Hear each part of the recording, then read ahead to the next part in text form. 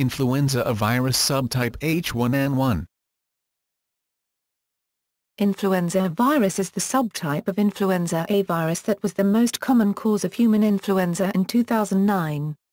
It is an Orthomyxovirus that contains the glycoproteins Haemagglutinin and Neuraminidase.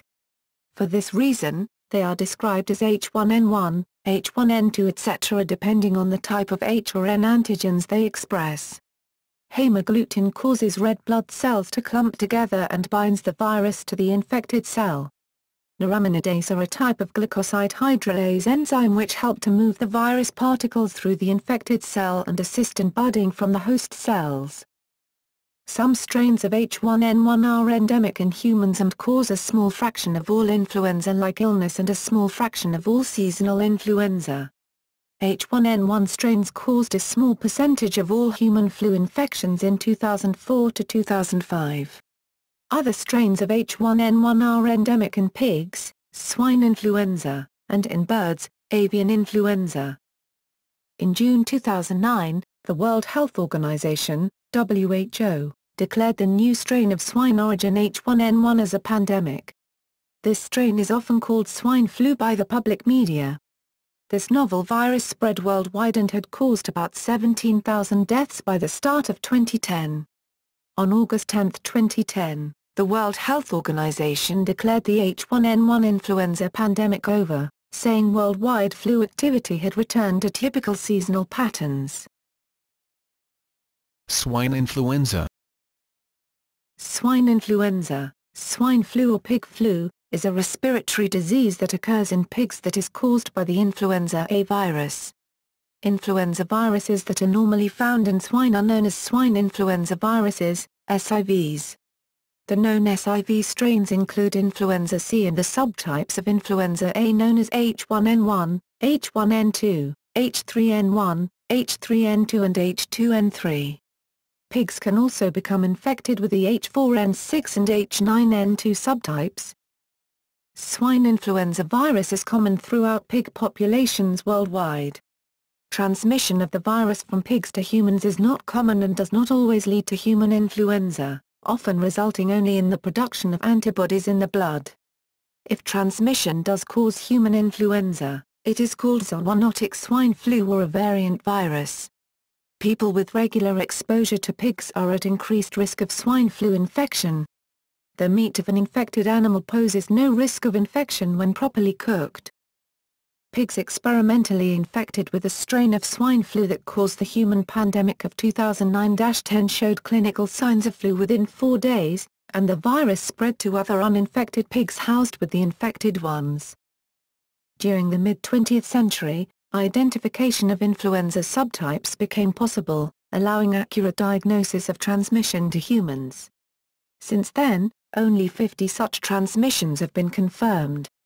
These strains of swine flu rarely pass from human to human. Symptoms of zoonotic swine flu in humans are similar to those of influenza and of influenza-like illness in general, namely chills, fever, sore throat, muscle pains, severe headache, coughing, weakness, and general discomfort. The recommended time of isolation is about 5 days. Notable incidents. Spanish flu. The Spanish flu, also known as la gripe española, or la pasadula, was an unusually severe and deadly strain of avian influenza, a viral infectious disease, that killed some 50 to 100 million people worldwide over about a year in 1918 and 1919. It is thought to be one of the deadliest pandemics in human history. The 1918 flu caused an unusual number of deaths, possibly due to it causing a cytokine storm in the body. The current H5N1 bird flu, also an influenza A virus, has a similar effect. The Spanish flu virus infected lung cells, leading to overstimulation of the immune system via release of cytokines into the lung tissue. This leads to extensive leukocyte migration towards the lungs, causing destruction of lung tissue and secretion of liquid into the organ. This makes it difficult for the patient to breathe. In contrast to other pandemics, which mostly kill the old and the very young, the 1918 pandemic killed unusual numbers of young adults, which may have been due to their healthy immune systems mounting a too strong and damaging response to the infection. The term Spanish flu was coined because Spain was at the time the only European country where the press were printing reports of the outbreak, which had killed thousands in the armies fighting World War I. Other countries suppressed the news in order to protect morale. Fort Dix outbreak. In 1976, a novel swine influenza A, H1N1, caused severe respiratory illness in 13 soldiers with one death at Fort Dix, New Jersey. The virus was detected only from January 19 to February 9 and did not spread beyond Fort Dix. Retrospective serologic testing subsequently demonstrated that up to 230 soldiers had been infected with the novel virus, which was an H1N1 strain. The cause of the outbreak is still unknown and no exposure to pigs was identified. Russian flu. The 1977–1978 Russian flu epidemic was caused by strain influenza USS/90/77, H1N1. It infected mostly children and young adults under 23 because a similar strain was prevalent in 1947–57, causing most adults to have substantial immunity. Because of a striking similarity in the viral RNA of both strains, one which is unlikely to appear in nature due to antigenic drift, it was speculated that the later outbreak was due to a laboratory incident in Russia or northern China, though this was denied by scientists in those countries. The virus was included in the 1978–1979 influenza vaccine. 2009 H1N1 pandemic. In the 2009 flu pandemic, the virus isolated from patients in the United States was found to be made up of genetic elements from 4 different flu viruses: North American swine influenza, North American avian influenza, human influenza, and swine influenza virus typically found in Asia and Europe, an unusually mongrelized mix of genetic sequences. This new strain appears to be a result of reassortment of human influenza and swine influenza viruses, in all 4 different strains of subtype H1N1. Preliminary genetic characterization found that the Haemagglutinin, HA, gene was similar to that of swine flu viruses present in U.S. pigs since 1999, but the Neuraminidase, NA, and matrix protein, M, genes resembled versions present in European swine flu isolates. The 6 genes from American swine flu are themselves mixtures of swine flu, bird flu, and human flu viruses. While viruses with this genetic makeup had not previously been found to be circulating in humans or pigs, there is no formal national surveillance system to determine what viruses are circulating in pigs in the U.S. In April 2009, an outbreak of influenza-like illness occurred in the United States and then in Mexico. The CDC reported 7 cases of novel H1N1 influenza.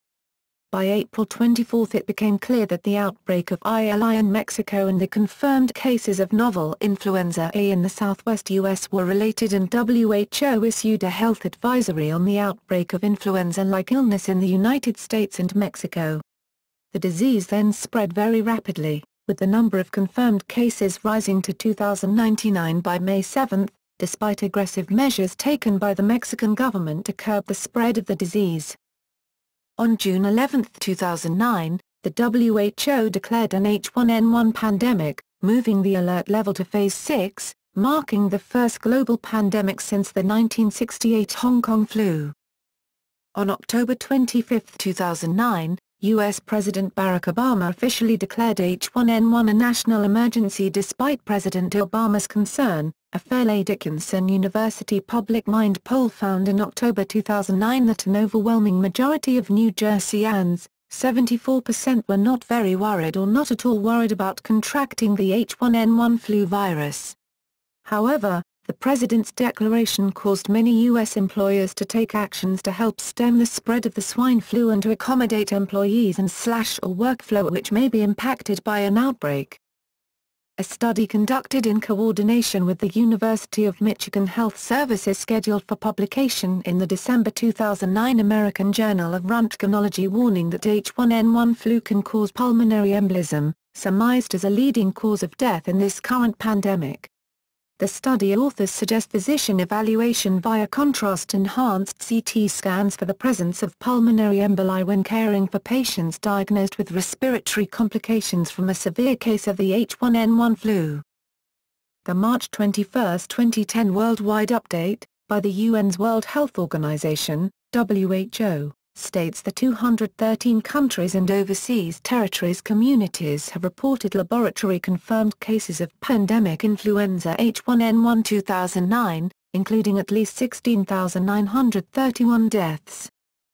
As of May 30, 2010, worldwide update by World Health Organization, WHO, more than 214 countries and overseas territories or communities have reported laboratory-confirmed cases of pandemic influenza H1N1 2009, including over 18,138 deaths.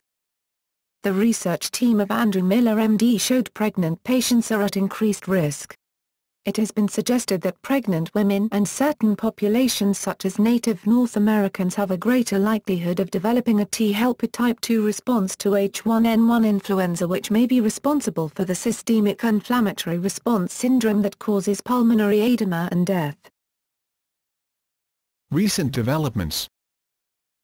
On April 26, 2011, an H1N1 pandemic preparedness alert was issued by the World Health Organization for the Americas.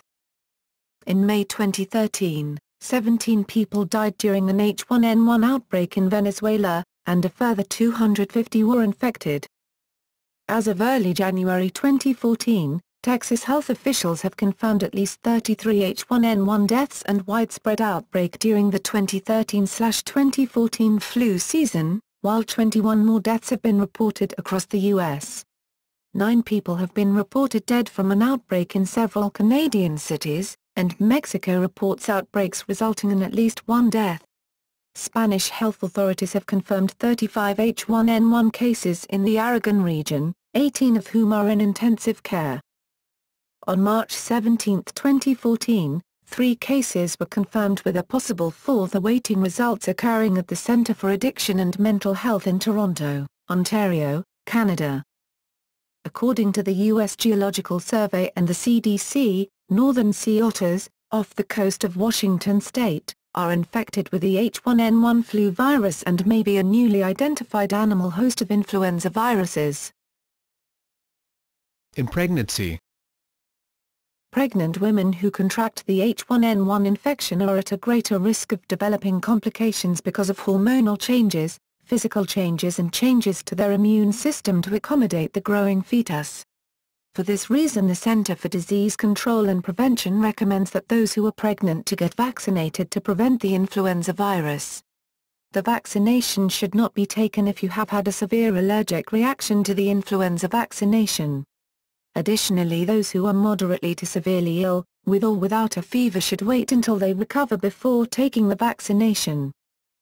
Pregnant women become infected with the influenza are advised to contact their doctor immediately. Influenza can be treated using antiviral medication, which are available by prescription. Oseltamivir, trade name Tamiflu, and zanamivir, Relenza, are 2 neuraminidase inhibitors, antiviral medications, currently recommended. It has been shown that they work best when taken within 2 days of becoming sick. Since October 1, 2008, the CDC has tested 1,146 seasonal influenza A, H1N1, viruses for resistance against oseltamivir and zanamivir. It was found that 99.6% of the samples were resistant to oseltamivir while none were resistant to zanamivir. In 853 samples of 2009 influenza A, H1N1, virus only 4% showed resistance to oseltamivir, while none of 376 samples showed resistance to zanamivir. A study conducted in Japan during the 2009 H1N1 pandemic concluded that infants exposed to either oseltamivir or zanamivir had no short-term adverse effects.